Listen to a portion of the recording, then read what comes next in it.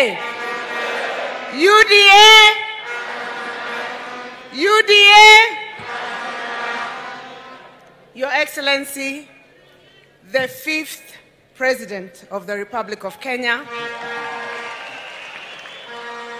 Excellency, the incoming First Lady of the Republic of Kenya, Mama Rachel Ruto, leaders of Kenya Kwanza, Your Excellency, Mudavadi, Wetangula, and all the leaders joining us today from the various parties, and all the UDA members, good evening. Today is a significant day in the Republic of Kenya because if it was up to the powers that be, today would not have happened. For a long time, they have tried to kill the dream of the hustler nation.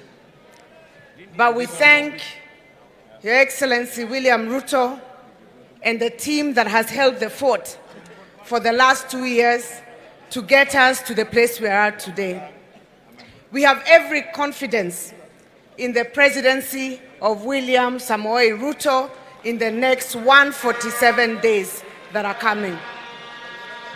We have seen his person. He's a disciplined person. He works hard. We are inspired by his diligence and humility.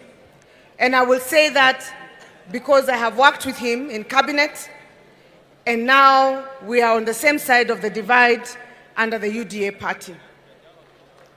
As women of Kenya, we want to assure you of our profound gratitude for the support that you give us. There are many women who have taken the challenge to stand for seats from the governors and MPs because of your encouragement. Indeed, Your Excellency, the icon for your campaign for UDA is one of Mama Mboga, meaning you have put women right at the center of your development agenda. And therefore, we thank you as women and assure you of our support. For us who are from Mount Kenya, and especially those who stood with the current exiting regime, and I say exiting regime, we have gone through tremendous persecution because of the choice of standing with William Samoei Ruto. But we have refused to be traded wholesale to a side that has no agenda. We have refused completely at this time to move to a side that has no plan for the people of Kenya or for this country. Not at this time. And we are telling the government of Uhuru Kenyatta and those on the other side, not at this time. Sio wakati huu. Not at this time when the price of fuel and food is at its highest.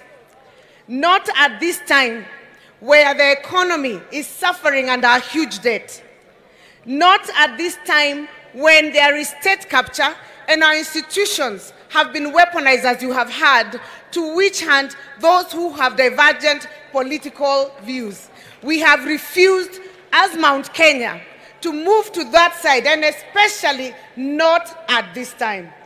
And so we say, as people of Mount Kenya, we will stand with one William Samoei Ruto. Asante. We will stand with William Samoei Ruto because he has a plan for this country. We will stand with William Samoei Ruto because he has a vision to uplift the people who are the lowest in this country. And therefore, we want to ask those of us who have not made their mind, especially on our region, wega orehago na wega, a good deed is paid with a good deed. We will repay him with a good deed.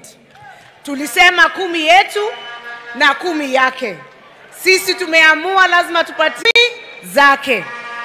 Kwa hivyo tutamalizia hapo nikisema asante sana and want to assure you, Your Excellency, of our support, and no matter the persecution, even if they arrest us, even if they charge us, hatubanduki kwa UDA, and we will not move away from the side of Kenya Kwanza. God bless you and God be with you. Asanteni. Thank you. Wacha sasa nimkaribishe ndugu yetu kutoka Safina, JIMI, Wanjigi. Karibu sana ndugu. Karibu. Kila mtu from bottom twende up. Bottom twende up.